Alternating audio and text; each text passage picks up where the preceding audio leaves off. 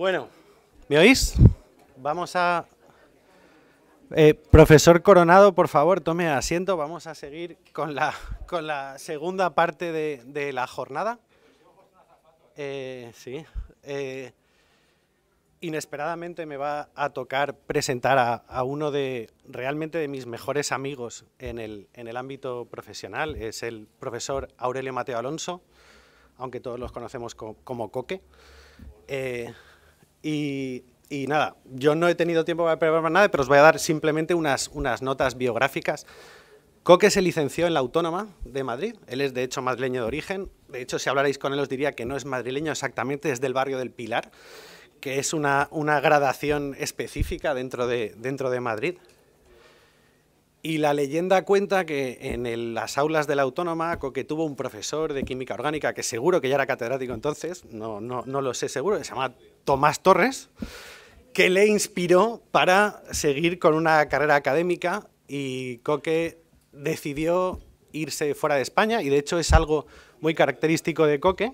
Es una persona que siempre, para mí, ha sido un símbolo de independencia científica en ese sentido. No ha sido una persona nunca continuista, decidió irse fuera de España a empezar la tesis en el año 2000 y se graduó como doctor en química. Bueno, él estuvo trabajando en química física en el Queen Mary de Londres, pasó a hacer un postdoc con Mauricio Prato en Trieste, si no recuerdo mal, hasta el año 2009, pues trabajando en temas relacionados con modificación de nanotubos, química de fullerenos, supramolecular chemistry, este tipo de cosas, y en 2009 ya pasó a ser joven PI o Young Research Leader en un grupo que empezó a crear en Frías, en el Instituto de Estudios Avanzados, si no recuerdo mal, se llamaba, hasta el año 2012, donde ya, y es importante porque luego de esto se hablará esta tarde, a través de uno de estos programas de captación de talento, específicamente el del gobierno vasco, el programa Ikerbasquet,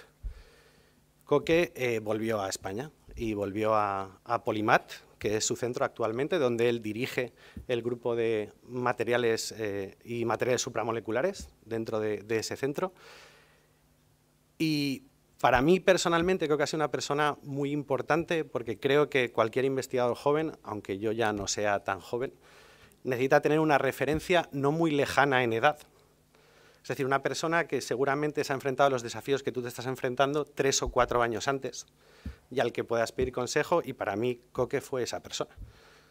Cuando te enfrentas a pedir tu primer proyecto nacional, o cuando te enfrentas a lo mejor a una entrevista RC, o a plantearte un proyecto, Coque, por edad, había pasado por ahí antes, y para mí pues fue una persona muy, muy importante.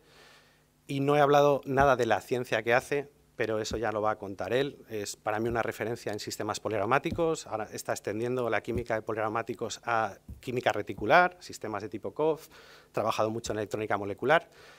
Y ya está, Coque. The floor is yours y muchas gracias por venir.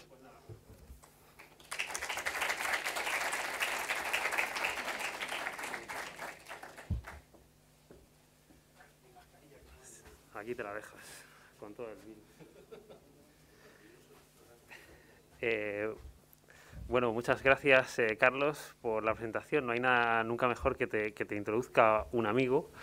Entonces, así queda todo muy bien y parece que eres mejor de lo que realmente uno es. Quería dar las gracias a Eugenio por haberme invitado a venir a Valencia. Esta es la segunda charla que doy en vivo desde que empezó la pandemia. Ayer estábamos hablando que a lo mejor estamos un poco ya incluso oxidados y no preparados para dar charlas, pero bueno, vamos a ver qué tal va. Voy a cambiar directamente en inglés, simplemente luego justo cuando empiece la presentación científica. Lo iba a hacer en euskera, pero bueno, es que Nazario no entiende, entonces mejor lo dejamos así y ya está. Entonces, bueno, voy a hacer simplemente una pequeña mención sobre un poco de dónde vengo, del instituto del que vengo. A ver si esto funciona. Sí. Bueno, pues vengo de Polymat, del Instituto de Materiales Poliméricos de San Sebastián, no de San Sebastián de los Reyes, sino de San Sebastián, Donostia San Sebastián. Y allí, pues, como ha dicho Carlos, lidero el grupo de materiales moleculares y supramoleculares. Hoy justo hemos estado hablando de innovación y para mí, cuando entré en Polymat, es un instituto particularmente extraño, por decirlo de alguna forma. Es un instituto que, de acuerdo a los estándares de ahora, se ha construido al revés. O sea, es un instituto que ya tenía de por sí una relación muy fuerte y muy intensa con la industria, una transferencia muy amplia, muchas patentes, muchas licencias, muchas colaboraciones con la industria, y lo que ha querido hacer Polymat ha sido expandir la base de investigación fundamental. Y justo en ese momento es cuando entro yo en Polymat. O sea, Polymat, gracias a una financiación del gobierno vasco, que es el programa BERC, que es para crear nuevos institutos de excelencia, pues se crea otro instituto que también se llama Polymat y que es complementario al Polymat aplicado, vamos a decir así, y entonces justo en ese momento entro yo. Entonces, al final, se puede decir, es lo que os decía, es un instituto que se ha hecho un poco pues, de arriba abajo más que de abajo arriba, donde la transferencia ya estaba de alguna forma asegurada y se quería ampliar a otras líneas de investigación. Entonces, bueno, yo en esta, no sé qué ocurre, a ver si ahora... Sí. Entonces, bueno, aquí fundamentalmente yo trabajo en 3 líneas de investigación. Una que es la síntesis. Okay, I'll switch now. Okay, so mostly here, I am working on 3 research lines. One of them involves the synthesis of extended or pi aromatic systems, or pi extended systems that extend in 1, 2, and 3 dimensions. These are very old systems, very well known, but very recently we have changed their name, and it sounds actually much cooler. So, for example, graphene nanoribbons or nanographene have been long known as polycyclic aromatic hydrocarbons. And you see, for example, all these graphitic systems, you see, they have been studied for about a century already. The other thing that we are interested, besides the synthesis of these systems, is in how these systems arrange and they organize in condensed phases. And this is because depending on the organizations of these systems in the solid state, this organization dominates the bulk properties of the material, but also because we can use these supramolecular forces to make other supramolecular systems like polymers. And in collaboration with other groups, we tend to explore the potential applications of these systems in electronic and energy applications. So, although I hate synthesis very much, I have to say that this is probably 95% of the work that we do, to develop new synthetic methods to synthesize all these compounds. All right, so coming back to the title of my talk, of course, I'm going to talk about some graphene derivatives. So I'm going to go very quickly through this because I think you all know what is graphene. So it's a single atom layer of carbon that was discovered in 2004. It was simply made by, it's just simply one of the layers of graphite. So graphite is constituted by these graphene layers that are very tightly packed. So in 2004, just simply by using a Scotch tape, they were able to exfoliate and to isolate one of these layers. So why is graphene so interesting? Well, basically, it's the thinnest object possible. It's just 1 atom thin. And this makes, or it provides it with very interesting properties like it's transparent, it's flexible, and because of all these applications, it has been envisioned as a key material to develop ultra-thin and flexible electronic applications. The truth is that for all these electronic applications, you generally need a semiconductor, but graphene, you see, is actually not a semiconductor. It's what we call a zero-gap semiconductor, and it's pretty much another metal. So one of the ways to make graphene a semiconductor or to open a bandgap, because this is what you would like to do to make these derivatives a semiconductor, is to chop graphene into smaller pieces. So imagine that you take some scissors, you start cutting little pieces of graphene out. And you see by cutting all graphene in smaller pieces, by something called quantum confinement, you are able to open this bandgap and you can get compounds with completely different properties. So one of the things that we've been interested in very recently is in graphene nanoribbons. So graphene nanoribbons is nothing else that if you take a graphene layer and if you consider that it's a piece of paper and with your scissors you cut it in stripes. So these stripes, in some cases, they have a band gap. So they have shown a lot of application potential in several fields, like in electronics, in energy conversion and storage, photonics, and spintronics. So why is such an interesting compound for an organic chemist? Let me see if we can go through. This is really a very clear example of a compound which is, their properties are completely dominated by the structure of the material. So one of the key things of graphene nanoribbons is that you can control their metallicity by controlling the edge structure. So for example, if you have an edge like this, which is an armchair edge, these systems are semiconducting. If you have a zigzag edge, this system is metallic. But if you remove some of these fused benzene rings in the units to get these indented edges, you get again a semiconducting material. So you see, it allows you to play with the metallicity directly of the system.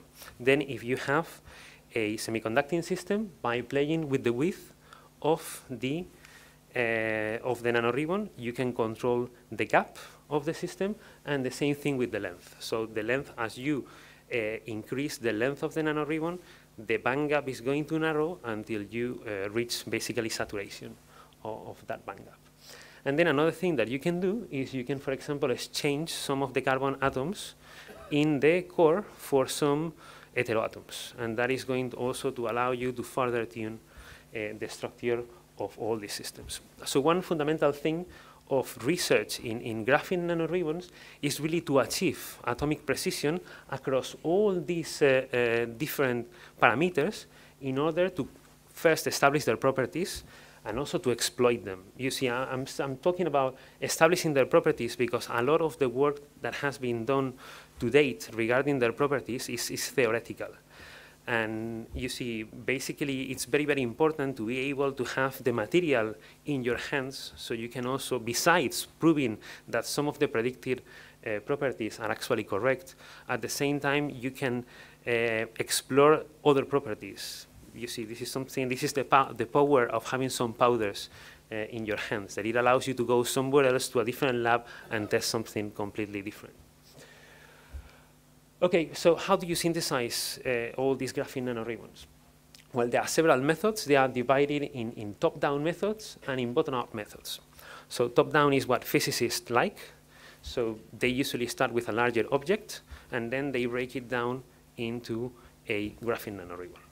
So one of the earliest methods to synthesize these ribbons was the method of unzipping carbon nanotubes. So you see, a carbon nanotube is nothing else than a roll-up graphene layer. So what you do is you unroll it by unzipping it. And to do this, what you do is you oxidize them strongly or reduce them strongly using strongly reducing agents or oxidizing agents, and then you rip off. You make a rip along the longitudinal axis of the tube, and then you end up with a graphene nanoribbon. The thing is that this method doesn't provide absolutely any control, and then you get defects all over the structure. The good thing of this method is that it is scalable. So you see, if you want to, for example, to make graphene nanoribbons to study their mechanical properties or for filling applications or something like this, this is really the way to make them, because you can make them in really large scales. Another way to do this, which is also top-down, is etching graphene, and this really relates to taking the scissors and cutting small pieces. So you start with a graphene layer, and what you do is either by etching or by lithography, you chop off one of the ends, and then you end up with something like this that also is going to have defects all over the structure. The way chemists do things is bottom-up, as I was saying, which for us is actually much nicer. So, and I would say that currently this is the best way to make graphene nanoribbons with atomic precision. And this involves designing some small monomers that you are going to polymerize, and then in a second step, or sometimes both together, you graphitize the system in order to get the system that you want. So this polymerization, graphitization approach works actually very, very nicely. It works in surfaces, it works in the bulk, and it provides you control along the edge and the width, but not about the length, because you see the length is dominated by the polydispersity of the polymer. And while in the case of on-surface synthesis, this is really low throughput, in the case of bulk synthesis, you really can make, I mean, not tons, but you can make a reasonable amount for scientists to play with. There is actually another route that I haven't discussed, and which is multi-step organic synthesis. So actually, you see, multi-step organic synthesis can provide atomic precision over all completely different parameters that we need to control in order to control their properties. But if you look at the elongated aromatic systems that have been synthesized to date, you're going to see that we are facing several limitations. For example, if you synthesize the acene series, which are the narrowest, we can consider these acenes the narrowest graphene nanoribbons, we have been only able to synthesize these guys up to 9 rings. And I'm talking in bulk. In surface, you can make them up to 12, but in bulk, up to 9 rings. And actually, this is because these systems are highly unstable. And for example, this nonacene has a half-lifetime of 1.5 hours. So this means that the PhD student synthesizes it and runs all over the place in order to get all the characterization done before it decomposes. But still, you see, this is really a very good, this is really a fantastic goal achieved. You can make longer systems if you extend laterally the conjugation, because by doing so, at the end, what you're going to do is you're going to stabilize, let's say like this, the main backbone of the graphene nanoribbon. And by doing so, people has been able to synthesize, and this is up to 2017, people has been able to synthesize graphene nanoribbons completely monodisperse, so with atomic precision also over the length, up to 5 nanometers. So if you really think and you compare this full synthetic chemistry approach with the polymerization and graphitization approach, these numbers are actually very low. Because with the polymerization graphitization approach, you can reach 100 microns approximately. You see, it's believed that some nanoribbons can reach those lengths, although it hasn't been proved. But you see, it's a very good method, and synthetic chemistry cannot really compete with polymerization in these concerns. So actually, why is this? Let me see if we can get this work. So why is this? Well, actually, you see, synthesizing nanoribbons in this way is very, very challenging. The first thing that we are facing is that we have to develop and optimize a very large number of different synthetic and purification steps. So if we actually go back, to the number of steps that people has used to synthesize those systems, look at these numbers: 12 steps, 13 steps, 16 steps, 17 steps. This is natural product synthesis. So you see, we are reaching that level of complexity on the synthetic routes. The other problem that actually we are facing is the lack of solubility of the resulting compounds and also of many of the intermediates. And actually, this is a very, very big problem. You see, people doesn't often talk about this, but solubility is probably one of the biggest challenges that we are facing. Actually, when you have a highly planar and highly conjugated system, it tends to aggregate in solution by pi stacking, and you usually end up with powders which are really, really difficult to play with. And this is really a big, big problem, because you see, this lack of solubility makes very difficult synthesis, purification, and characterization. Think that we are organic chemists. We want to play with things like this. So if your compounds are not soluble, you cannot make the reactions, you cannot cook the reactions. Most of the reactions that we deal with, they deal with homogeneous reactions in solution. So if your compound is not soluble, you're not going to be able to perform any of these reactions. The same thing applies for purification techniques. So most of purification techniques, they rely on liquid phases, so your compounds must be soluble in order to be able to purify them. And the same thing applies for characterization. You see, of course, you can do solid state NMR, but if you see the resolution of a solid state NMR versus liquid phase NMR, you can really tell the difference. So ideally, we want all these guys to be completely soluble. So basically, it makes our life much, much easier from all perspectives. So with all these things in mind, we decided to focus on a new approach that would allow us to make these graphene nanoribbons, and that in a way it would allow us to overcome all these different challenges. So the idea was to design a building block that even if it is very, very difficult to synthesize, once that we have it,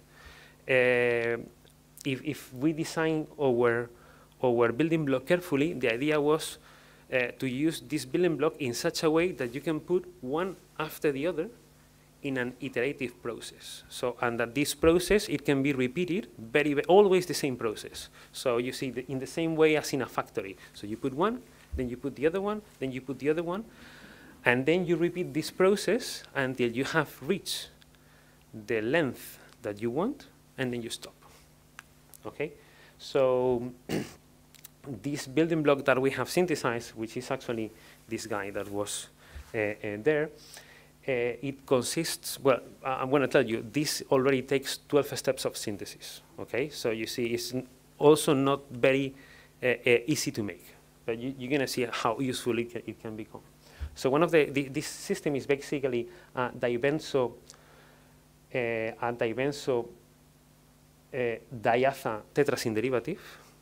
And this system, what it has is, okay,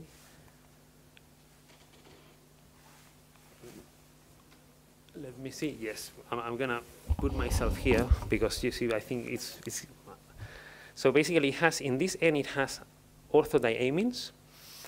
In this other end, it has some protected dions, and we actually have selective these functional groups because we know that diamines and dions, they converge through the formation of a paraxin ring. So this is going to be our fuse, or our reaction that is going to allow us to fuse the two systems together. Note that in this case, the dions are protected, and we have done this on purpose to avoid polymerization, because you see, if this was actually free, it will polymerize without any control. So like this, we can control the polymerization. Then we have introduced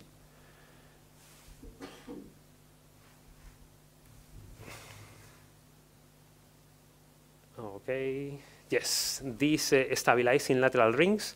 As I mentioned to you, if the nanoribbons are very narrow, they become very, very unstable, and the idea was to put these additional two rings, so we have some lateral extension of the conjugation or some cross-conjugation, and like this we can make the systems unstable. And a very, very important thing, probably the most important of all, are these solubilizing groups. So you see, they have to be there. If you, for example, exchange, this combination of groups, these terbutyls and these triisobutyl silyl groups, if you don't use these two guys, the nanoribbons are not soluble. We tested them. So you see, if you put tips here, so you remove one atom for one of these, from each of these chains, it's completely insoluble. So you see, it's really a disaster. And I cannot really emphasize more how important is choosing the right combination of solubilizing groups. Okay, so now we have everything. Okay, I told you, we have 12 steps of synthesis already.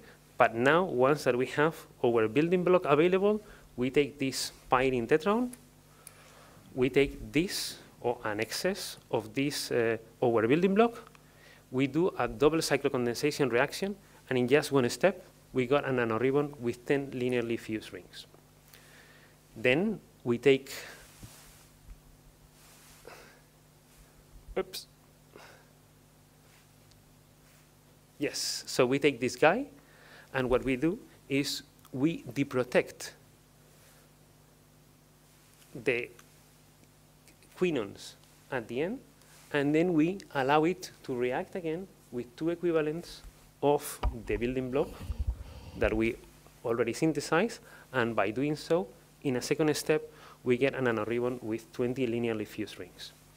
And if we repeat this process once again, so we take this guy, we deprotect the terminal quinons, and then we perform a third cyclocondensation reaction, then we get, again, in 1/3 step, a nanoribbon with 30 linearly fused rings. So if we compare our nanoribbon with all the molecular nanoribbons or monodispersed nanoribbons that had been synthesized to that date, we can see that we have passed from 5 to 8. And of course, the good thing of this approach is that we can potentially keep growing. And this is something that we are currently playing with. As I said, solubility is a very, very important thing. And these are just, I'm not going to go through the NMRs, but these are the NMRs of these nanoribbons in chloroform at 25 degrees. So this is the standard conditions that we use to characterize any organic molecule. And as you can see, they are all perfectly soluble. And you can assign all the different peaks to the structure of the nanoribbons. And also because these nanoribbons are below 7,000 in mass, we can even do high resolution mass spectrometry, and they actually match perfectly with the structure that we were expecting.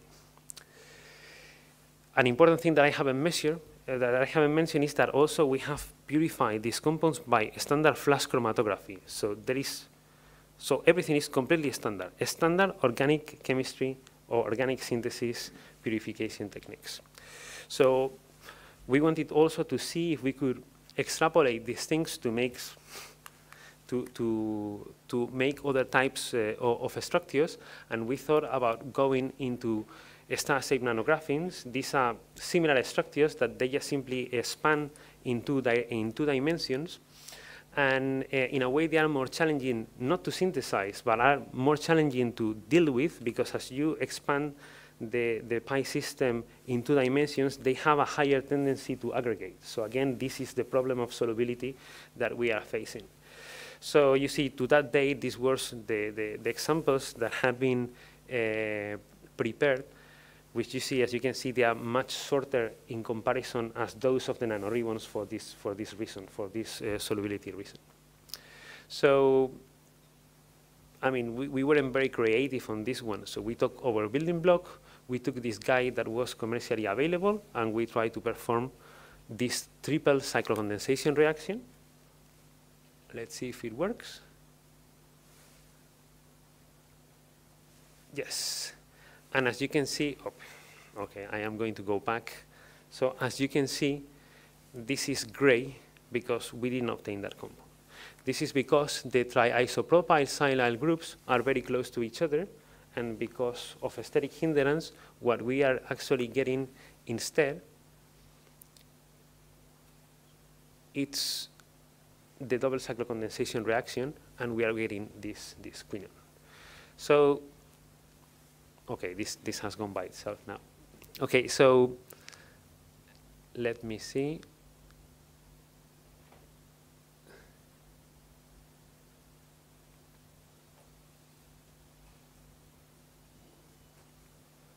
All right. So with all this in mind, we decided to change our strategy, and we designed this other building block, this central core, in which all the quinons, in this case, are very far away from each other. So like this, we would avoid all that steric hindrance that we had in the previous system. And indeed, when we took this guy and we reacted with our building block, with an excess of our building block, we could, in just one step, synthesize this star-shaped nanographene that has already a diameter of 4.1 nanometers.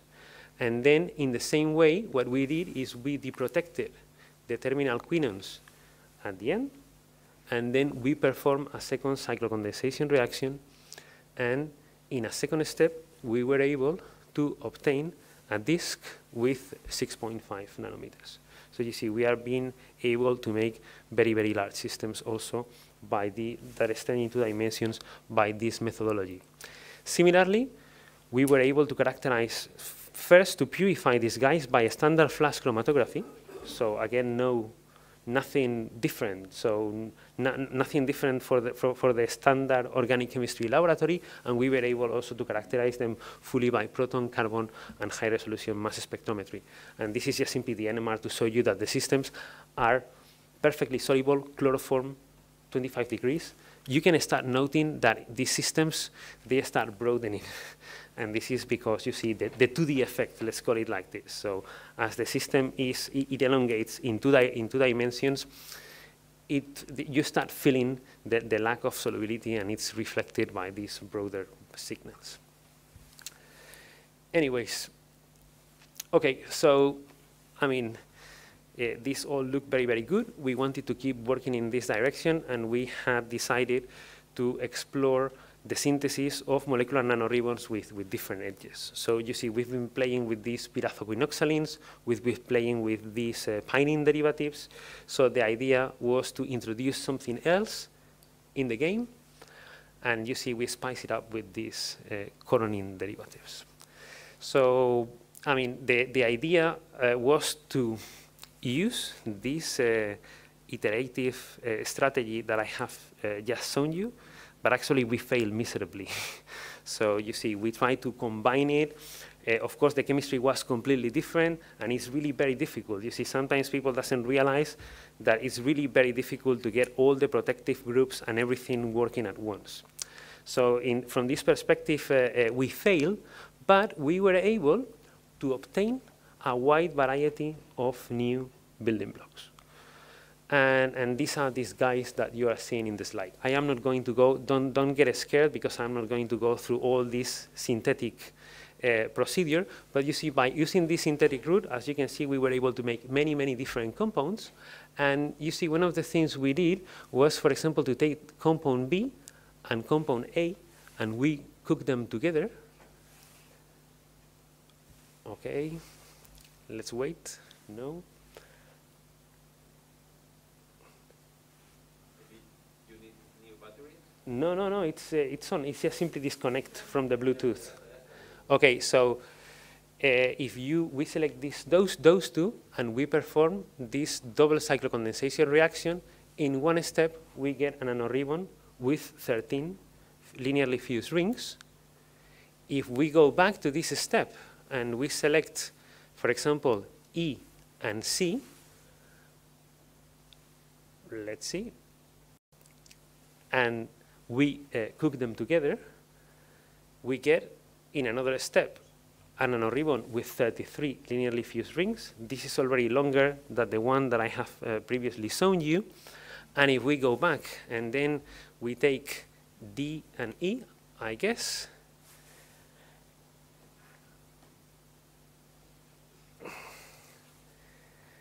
by cooking together these two guys, we were able to obtain a nanoribbon with 53 linearly fused rings. So if we compare it with the other generation of systems, we are talking now about an object with 13 nanometers.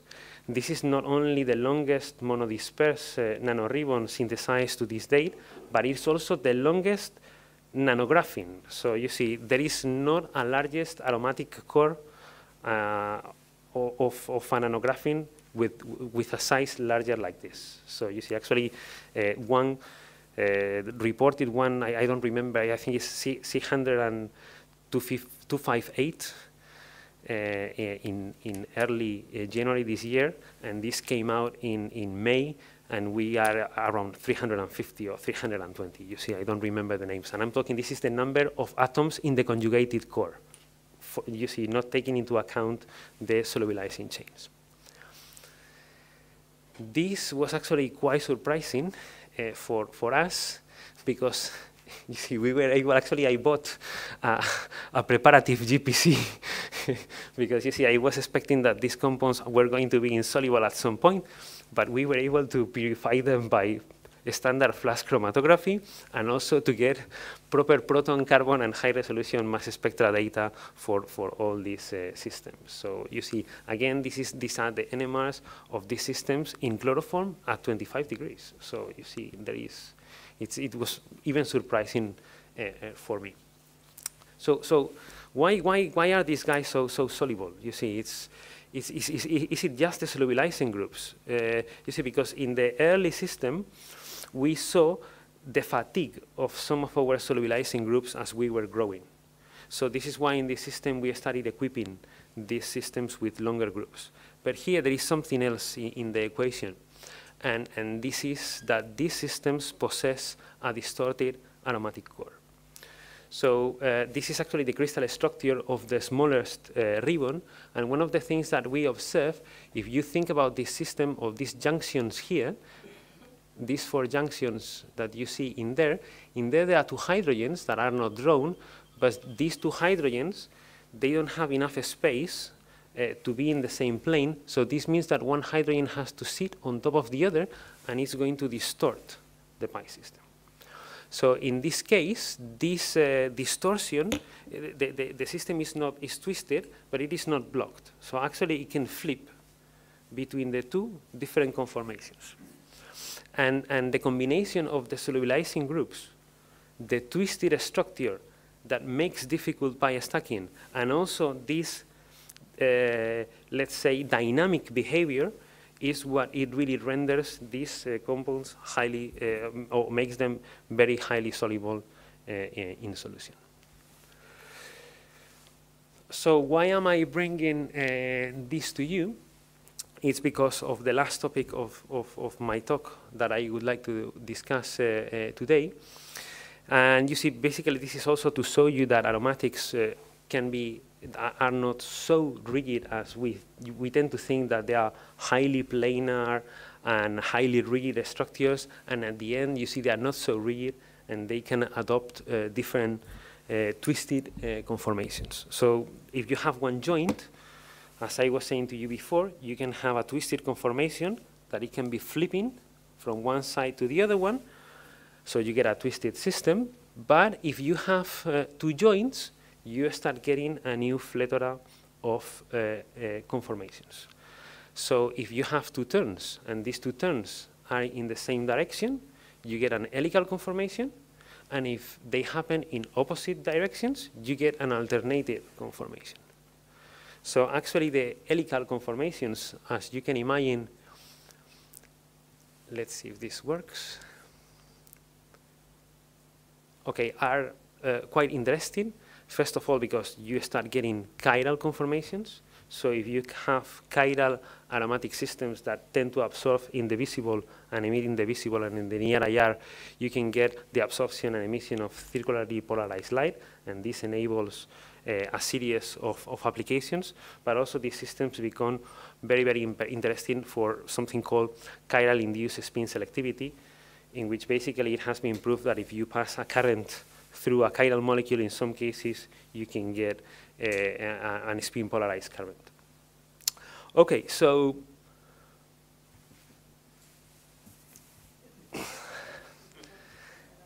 yeah, so actually there are many helical aromatic systems, and you see this is just a compilation of many of the systems that have been synthesized. And I would say that one of the early approaches to make these helical aromatics is that one reported by Pascal back in 2004. And just simply by using this overcrowding approach, you see, by just simply populating all the different positions of this tetrabenzo pentasine derivative with all these phenyl groups, what you get is an helical system. The phenyls, they don't have enough space to be in the plane, so they induce this turn. Actually, you see, Pascal was able, these are not very stable conformationally, but Pascal was able to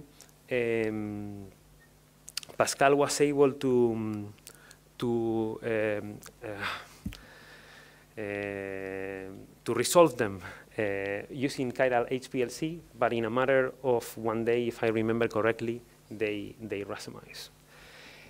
If you, for example, have this type of edges, which are the type of edges that we have in our ribbons, which are the cove regions, you cannot isolate them. So these guys are constantly flipping So there is no stability. They are highly dynamic, they are moving upside down, and they do not stop. If you freeze the conformation, for example, in the solid state, people has been able to observe mostly the alternated conformation. But this, at the end, in the solid state, the comparison solid state, liquid state, it doesn't make any sense because you see in solution it's all dynamic and all alive. If you, for example, take a fjord region, which you see would correspond to a 5-lysine, and you put some terbutyl groups, then these guys, they cannot flip anymore. So you can lock the conformation, and actually there are two very nice examples from Campagna and from Wang that actually came out the very same year, and Campagna reported the alternated conformation of the same trimer, okay? So you see this is, okay, if this is on the plane of the page, this is fronting, this is facing towards the audience, and this is, so it's up, down, up. And in the case of one system, he was able to isolate the helical one. So basically what you do is you perform your reaction, and once that you get it, you pass it through an HPLC column, you separate the alternatives from the helical, and then once that you have the helical, what you do is you resolve with a chiral column the two enantiomers of the helical one. So actually, you see, this is a very complicated process to make all this really homochiral. Okay, so big question. So can we induce single-handed helicity on these systems? You see, it's really a complicated process to make chiral aromatics. You see, sometimes we take papers, we see them, oh yeah, they resolved them, this is the acidity spectrum. It's really not that easy. It's really, really hard work. So you see, sometimes papers, they really don't show that, but it's really, really hard synthetic work to play with large aromatics, especially if they are chiral. So it's really much more complicated. So we wanted to see if we could find a way to induce this chirality on these systems. So you see, to attempt this, what we did was to select a very small nanoribbon with 2 twists, something that we can actually make in our lab in a reasonable amount. And the guy that we chose was this system that with this coronin and with 2 fused pyrines at the edges. It has, you see, two turns, as I discussed before. So this is a 4-lysine, 4-lysine, 4-lysine, 4-lysine. This can flip. You can have 2 conformations. And actually, if you do a conformational analysis of this system, what you are going to get is an alternating conformation, which is actually the most stable one. And then this guy is going to be continuously interconverting with the helical in one direction and with the helical in the other direction. So this is continuously flipping into 1A, and you can see the populations here. So this is actually more favored. All right, so we said, okay, let's take these guys. We take a couple of screwdrivers, we place them on each side, and we just simply turn. So we turn on one direction, we go to the other end, we turn in the same direction, and because we are in opposite directions, we are actually turning in opposite directions, and then we try to make these guys chiral. So how do we do this? Well, oops, let's go back. Okay, so the idea, or what we did in this situation was we took this core, okay? And then we fuse this COTs.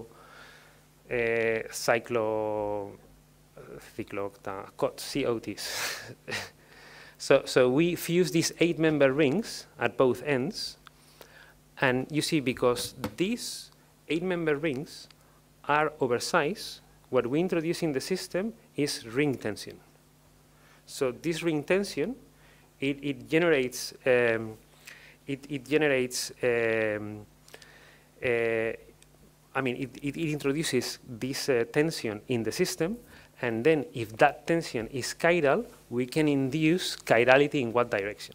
So what we have done is we have equipped these 8-member rings with bind-up groups, and this is going to allow us to induce this tension in just one single direction.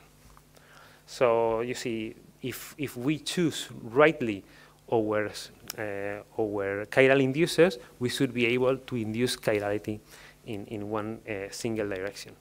You see, actually, I'm trying to get the word that I have used in the paper, and I have completely forgotten. You see, it's not tension, it's chiral strain, exactly. So this is the word that I was missing. So basically, as you increase the size of the rings, you introduce this ring strain, and this ring strain, if it is chiral because we have the bind-up groups, this chiral strain is going to propagate in the same direction across the pi conjugated backbone.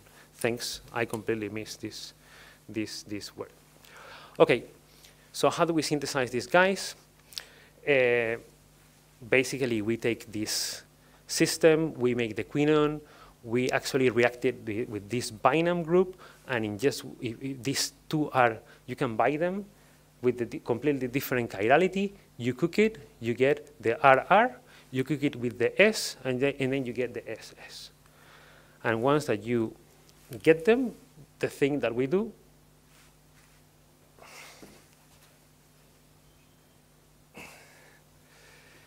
is, you see, we obtain, this is the RR in this case. So if we do the conformational analysis of this molecule, what the calculations actually predict is exactly the story that I was telling you.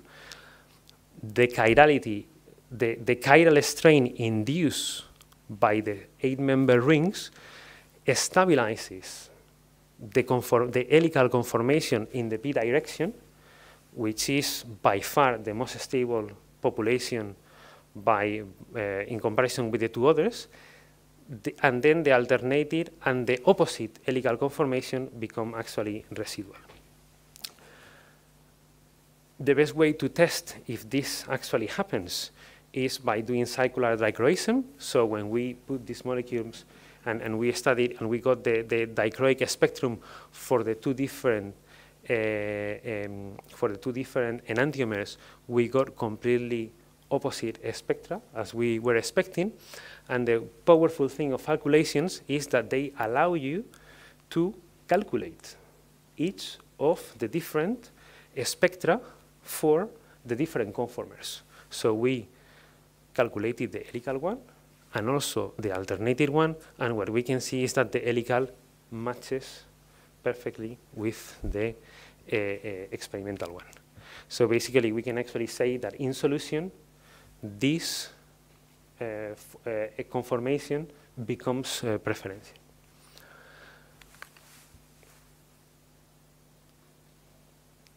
And you see, again, by having all these models that perfectly fit with the experiment, well, you cannot see it here very, very well, but one thing that you can do is that you can get really an idea on which is precisely the structure of the conformer in solution. And well, just simply the idea of this figure is pretty much to show you, this is, you see, you can calculate the total strain of the molecule, and you can also calculate the local strain of the molecule. So you see the rings in the bonds in length are those which are suffering substantially much more strain, and as you can see, when we have the 8-member rings on these sides, they create all this strain that then you see it's dispersed across the conjugated backbone. Okay, and with this, I will conclude this very bumpy presentation. Now it seems to work. So, well, hopefully I have shown you all that, I hope that you agree with me that we have developed some very nice methodologies to synthesize giant nanographenes, which include nanoribbons and other nanographenes. So we have been able to obtain some of the largest structures to this date. They're highly soluble, and this is really fantastic, believe me. It's the best thing that, this is the message that I want you to take home. They are soluble, so we can purify them by chromatography. We can characterize them very, very easily. We can investigate directly the size property relationships. This is something that I haven't gone into the details. And also, you see, we have introduced a new approach to induce single-handed helicity in all these conformationally flexible graphene nanoribbons. And with this, well, if you are further interested, you can actually, you see, read more of this story in these 3 papers. And I would like to thank to all the people who actually did the work. You see, somebody mentioned that actually the talent is the people who actually does the work. You see, we just propose some things and they actually make them real. So you see, what we do is science fiction, what they do is real science. And the real scientists here are Diego Cortizo Lacalle and Juan Pedro Mora, who actually developed the first nanoribbon synthesis, the iterative synthesis, that then together with Alberto, they were able to make the 2D giant nanographene, and then the last two systems, the ultra long nanoribbon and this homochiral nanoribbon bit has been synthesized by Rajiv Dubey. I rely really very, very closely with many collaborators, especially with Manuel Mellefranco, who is really the person who provides all the theoretical support to this work. Some things are really too complicated, and you need always a good theoretician near to you to help you to explain some of the things that you actually got, because things are getting very, very complicated. And also to Akinori Saiki, because he has performed all the time-resolved microwave photoconductivity work that I haven't discussed today as well. Then all these guys, because they support my salary, they help me to pay the bills. And you see, maybe this is for Eugenio. Maybe you're interested, Eugenio. I have two positions. If you want to come and join us, maybe you see it's a good opportunity. Maybe Nazario too. Yes, I'm not so sure. Maybe I think Eugenio could be a good addition. And of course, I would like to thank Eugenio for this fantastic opportunity for bringing me back to Valencia after so long. You see, really these 2 years have felt dreadful without any trips, and it's been actually great to see many of you again face to face after so long, after so many years. And of course, I would like to thank you all very much for attending and for listening. Thank you.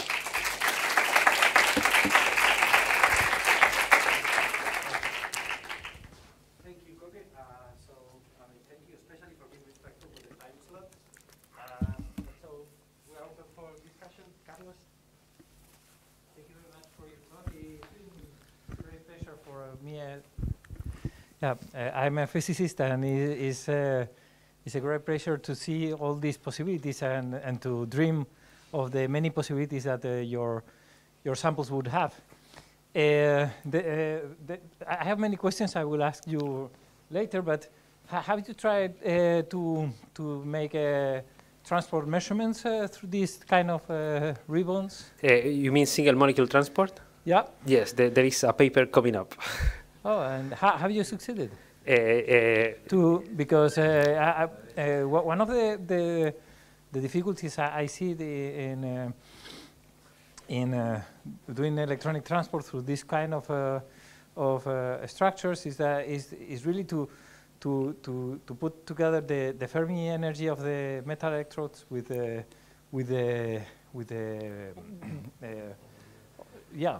Well, you see, the thing is if you choose, well, for us, for me, the most difficult thing has been, you see, I cannot tell you now which are the anchor groups that we have selected to make the contacts. So these are actually key. You see, not only for the stability of the junctions, but also because, as you say, the LOMOS and the LUMOS, the HOMOS and the LUMOS have to be in the right position, but you have to be also a little bit lucky. So the first thing you do is you test with what you are able to synthesize and see what happens. You fail a couple of times, and then one day it works. And it works. So you see, I mean, what I can advance you is that we have observed length decay constants in the range of 0.5. So you see, actually, it's quite nice. We haven't been able to put very, very large ribbons, but you see, larger than 20. Oh, fantastic. And one little more question. Sure. And are you able to make flakes with holes? And okay, you putting together all these structures, are you able to make large flakes with holes? Yes. Okay, we've been able to make them. And actually, we published a paper very, very recently, actually in collaboration with Carlos, on fused aromatic networks.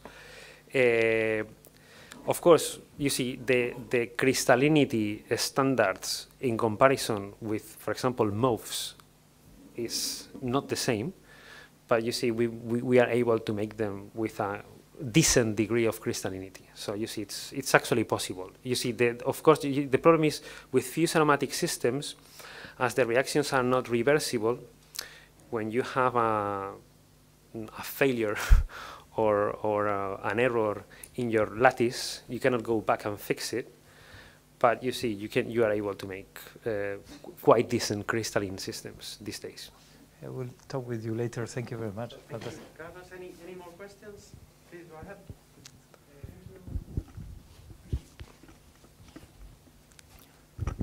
Thank you for your talk. I really enjoy this talk, so I have 3 questions. I don't know if I can ask all of them. You see, the chairman decides. The chairman allows?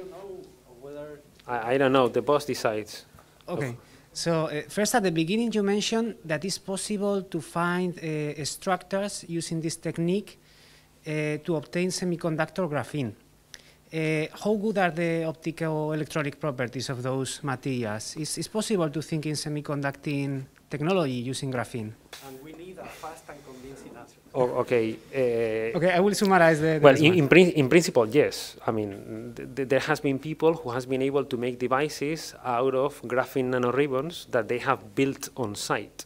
So as you see, physicists, by these top-down methods, they have been able to make these field effect transistors. From these aromatic systems, it's still quite difficult.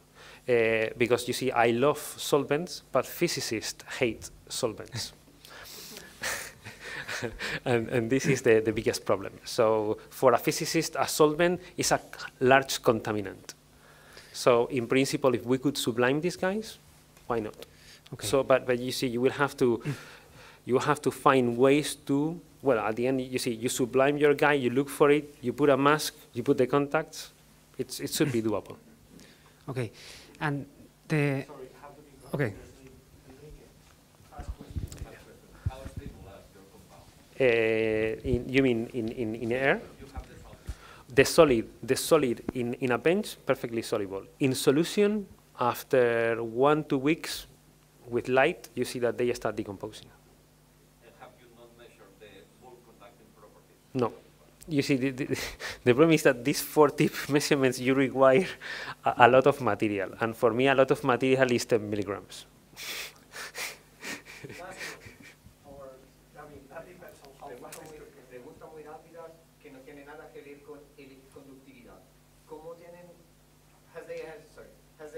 This helicoidal structure.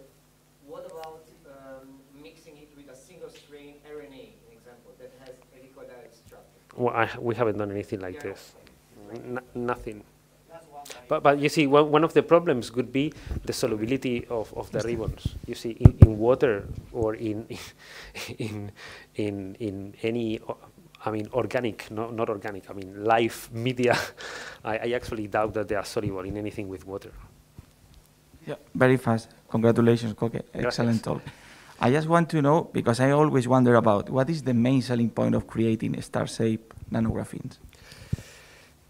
From our perspective, was really simply to see if we could overcome the synthesis challenge, the solubility challenge. You see, at the end, we need to get a feeling. You see, sometimes this is what I was saying about how difficult chemistry is, that the papers doesn't really reflect it. Sometimes you just do simply exercises to see how far you can go in some directions, and once that you settle that, then you can make decisions. So the idea was really to see if this iterative approach would bring us very, very far, and how far. And this, well, there are going to be more surprises soon as well. So it's getting further and further. Okay, so thank you. Koke, please join me in thanking him again for his beautiful presentation. And I guess